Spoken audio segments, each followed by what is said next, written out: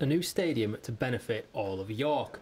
That's what representatives from York City, York Knights and the City Council want to see built by 2019.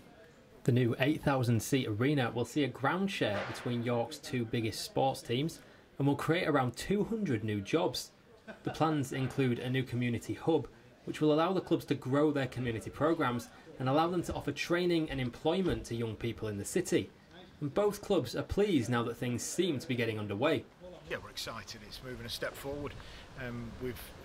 Since we took over in December, we were looking at the stadium and how it formed part of our long-term and medium-term growth, and I'm really pleased 6-7 months on to have some confirmation that we're moving forward after what's been a difficult period for everybody.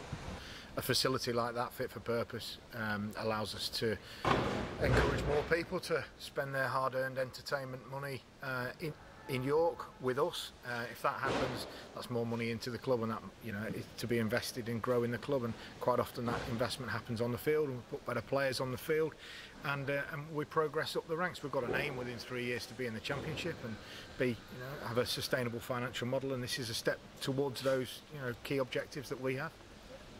We're absolutely delighted. We've had years and years of frustration and hard work and effort and all sorts of things, so finally it's going to happen, and that's what the fans want to see. I don't think the fans will believe this till they see steelwork coming out the ground, diggers on the site, and that's now going to happen. Delighted for them and delighted for ourselves.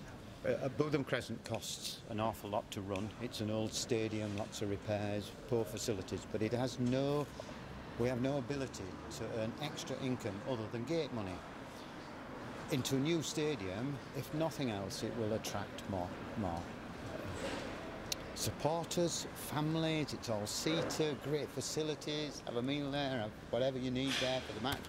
That'll be great in its own right, but it equally have the opportunity to create additional income that we just can't get today. And York City over the last few years has expanded tremendously out into the community. We have a great community service now to thousands of school children. When Jason and I were first involved, there was a handful. They went to a couple of schools, now they go to every school. So a new home for us, and we've got a training ground as well up at Wigginton Road, which is super. A new ground for us will just expand that, and it would be a delight to see that grow as well. It's not just about sport though.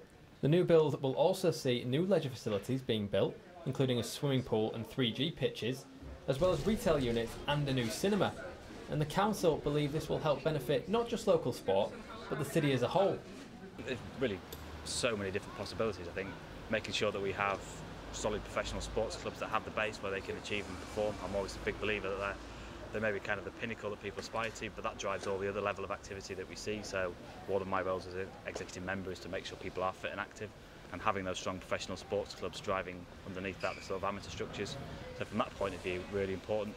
I think transforming the way our NHS services are provided, so the work that we're doing with the Hospital Trust in terms of delivering some of their outpatient services, where, for example, I've had knee surgery myself, and going to the bowels of the hospital to do physio isn't the best place.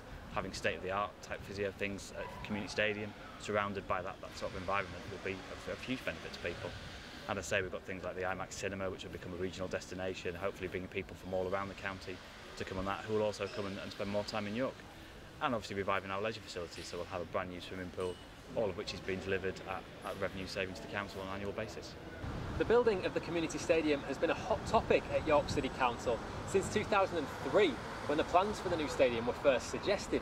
It's been a long wait since then though, with a number of factors causing delays, including a judicial challenge by View Cinemas, and the main building contractor charged with constructing the stadium dropping out at Christmas last year.